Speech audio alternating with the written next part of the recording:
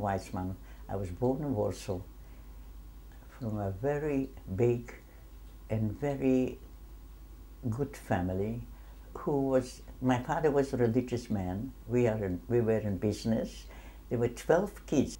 We had a very warm family, and every Friday night and Saturday night my father was singing and all the boys and the girls were singing and eating the traditional. It was very nice, and we holidayed all summer. And that time when the war started, and I was already a grown-up girl, and I read a tremendous lot, and I was very interested in the things that were happening from 1933 in Germany. And it looked like it's going to be very bad. And I had a boyfriend with whom I was going out, and he said, "We've got to get out." And I said, "What do you mean? I couldn't possibly leave my parents."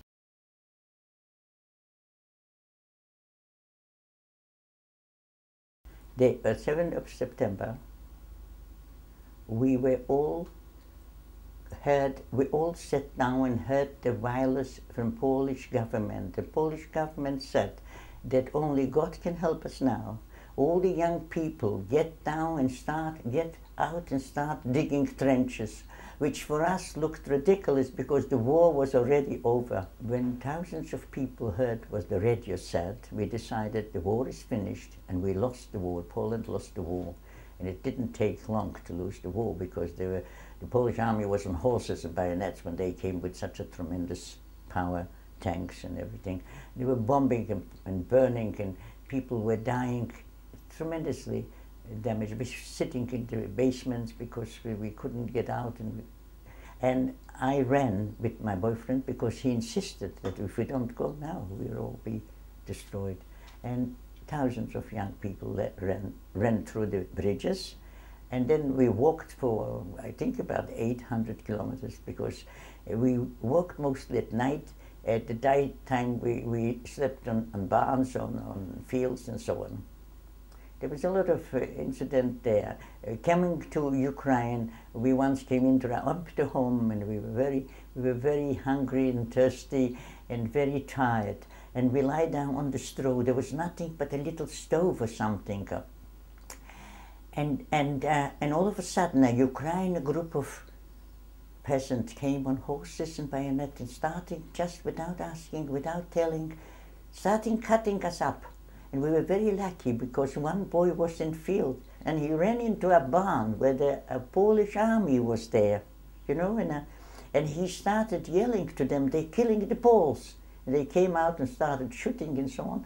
So I was cut up, and everybody was cut up. It took us ages. We went with the Red Cross looking after us.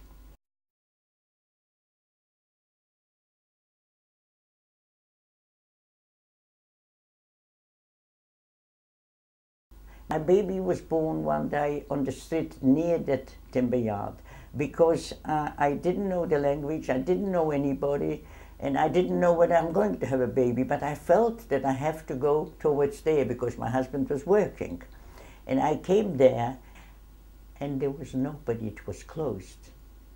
And I had the baby on the ground, and the mud, and in the water, and in the dirt, and there were women, I don't know, peasant women who apparently took the baby, I don't even know who. And someone ran and asked my husband to come because I had the baby. When he came and saw me, he was so upset that he became angry. And he said, and he insulted them. He said, "You're a barbarian." And after half a year, you know, they came in, and someone said he wants to see him. He was cutting cabbage. We were hungry all the time. There was nothing to eat. So someone came in and said, "Someone wants to see you a minute." He went out as he stood, and we never saw him again.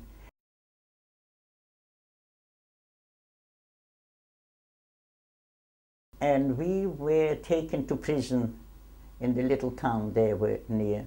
And then we were transferred to the trains, and thousands of prisoners were from all the prisons from that part of Belarus that was. And we all waited in the trains until they collected all the people, and we started a journey, a very heavy journey for about probably 2 months to Novosibirsk. that is the prison number 1. We had better conditions only because we were 140 women and 7 children, babies. We had very little food, and we didn't have a toilet, and we didn't have, just a hole in the cattle train, and it was terrible. We didn't have what to cover it, but it was warm, so that was one thing that was positive. And there were the soldiers with the rifles, and I asked him, please give us a little bit of water for the baby. And he put up the rifle and says, "Uji, I will beat you." It means, "Go away, I'll kill you." So that was the end of the story. We had suffered very, very much in that train.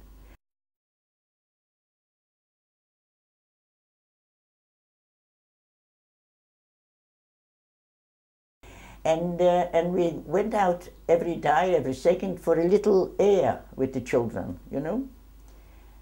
She never went with us. She was taking everything what we put away. I didn't eat those few biscuits because my baby was growing, and he was and she took the babies, she took the baby's biscuits, she took everything what she could find, because we weren't there. She was alone in the cell. And I was very, very angry with it, because I was hungry, my baby was hungry, and I couldn't even do a thing about it. So I said to the girls, we went out, and I said to the girls, "Why are you so afraid of her? She's a little woman, we are very strong 6 girls, we were young women, very strong, with babies, and she was, and they were afraid." And one girl told her this, that I said.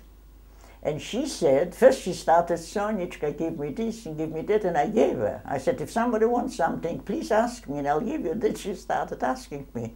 But then she told the girls that she's going to kill me. And they said, "How are you going to kill her?"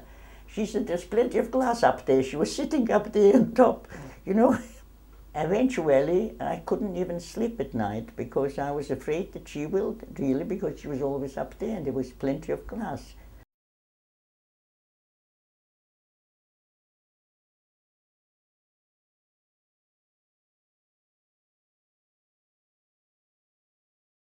It was very primitive. Everything was artificial and primitive, and there was a lot of bugs inside and a lot of mosquitoes outside eating you alive, because it was all, the water and everything was done artificially, and I don't know what, the rice or something, it was something extraordinary. You couldn't sleep because the bugs, because there was no beds, there was no chairs, I was in a little room.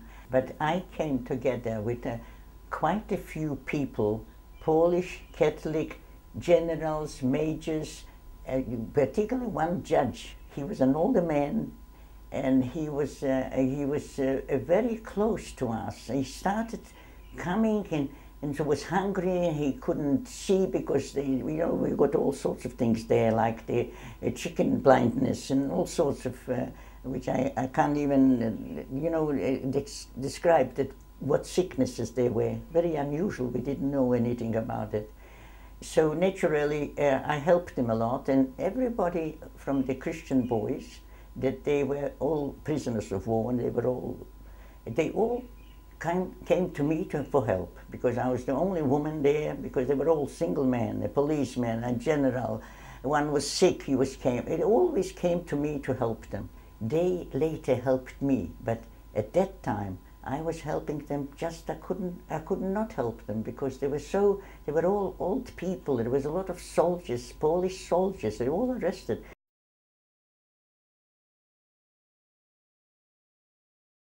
In the beginning, I worked as a cleaning woman in that big government house.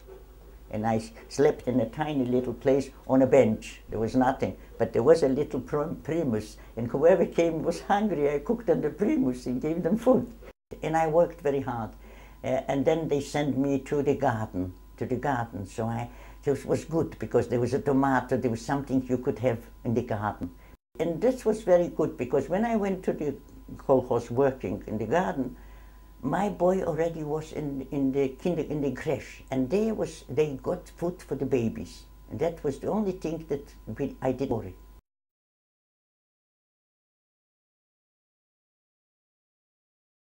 The orphanage we opened in little town, and we collected children from the street. Catholic children, 25, and 25 Jewish children.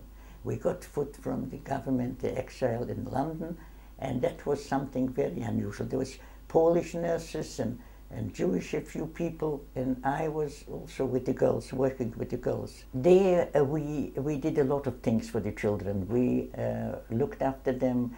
We have teachers coming and teach them a little bit, and my little boy was small, but they were kindergarten also. They coming and teaching them. There was something already Polish, you know. We already sort of looked forwards to go back to Poland.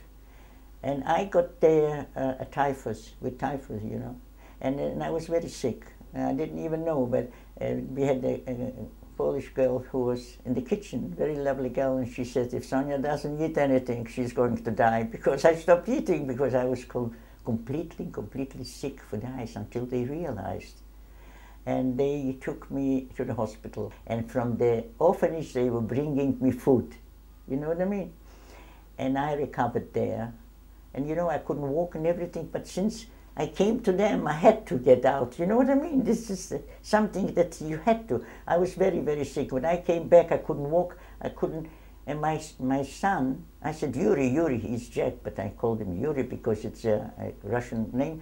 And he looked at me and he walked away. He didn't know me. You know, it was something very unusual.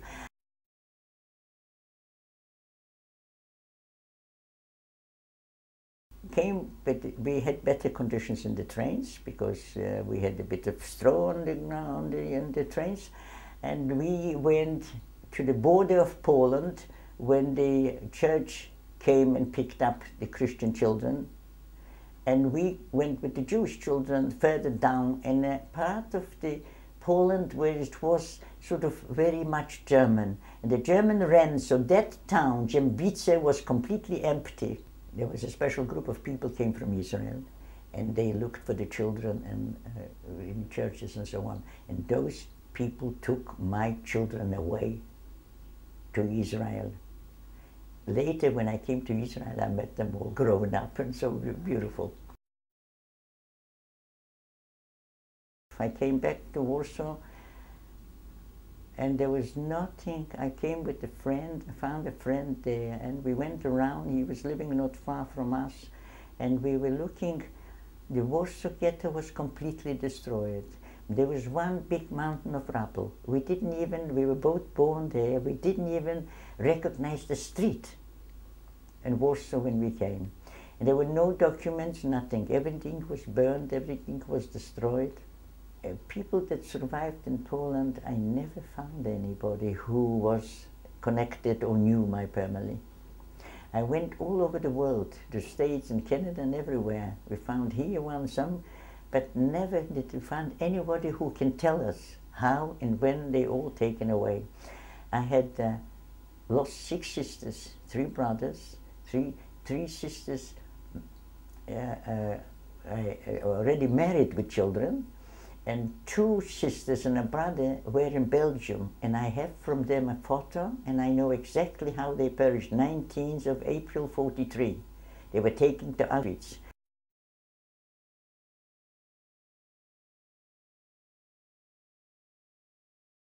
I am there because I lost my whole family, because we've got to remember, we've got to fight fascism, anti-Semitism. We've got to see that there is harmony, there is tolerance, and we've got to try to the children, show them what happened, that it will never happen again. I'm working there because this, for me, I never get it over, that I lost such a big family, that I never found anybody who told me, who can say where and when they perished. This is something which goes with me all my life. And I feel that this is the only thing that we should, all of us, see, that with the new generation knows exactly, because even today there were people that deny, that say that never happens and never happened, and it's very difficult to convince such people, and it affects the young people should know what happened, so they themselves will fight justice discrimination, fascism. That's all I can say.